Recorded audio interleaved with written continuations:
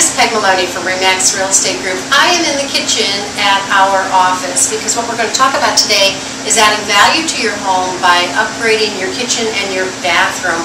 This one isn't too awful bad. The first thing that you need to do is paint. Wash your walls and paint. That's going to make all the difference in the world. Just get your kitchen to shine. And then, you know, not the cheap paint, because that will leave marks and fingerprints get on there. There's no.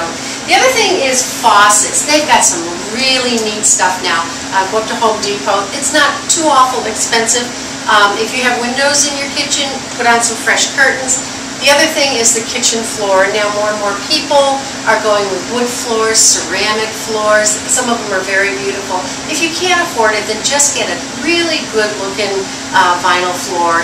You know, just something new and nice. This is if you're upgrading to, you know, try to sell your house.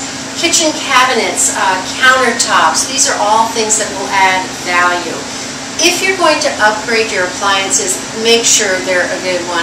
I read someplace that if you're going to upgrade to just one thing, make one thing really good, and then the rest will fall in line. But keep harmony in color and style and that kind of thing.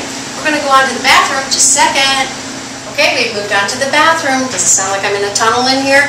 Anyways, if you're going to upgrade before you do anything else, make sure you do the paint. And again, good paint, not the cheap stuff. If you're going to do some basic remodeling, countertops, replacing those old-fashioned under-the-counter cabinets and stuff like that goes a long way. Again, those faucets, if you've got the old brass ones, switch over to the nickel, the silver, things like that. The floor, again, people are going with ceramics. They're even going with wood in some cases, but ceramic is probably the one of choice. Carpeting in a bathroom is really kind of out now, but you know, a lot of people still like it. You never know. So those are two things to help you get going on updating your house. Doesn't have to cost you a lot of money.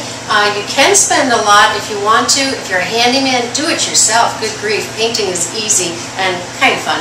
Anyways, I hope you have a great day, and I'll be talking with you soon.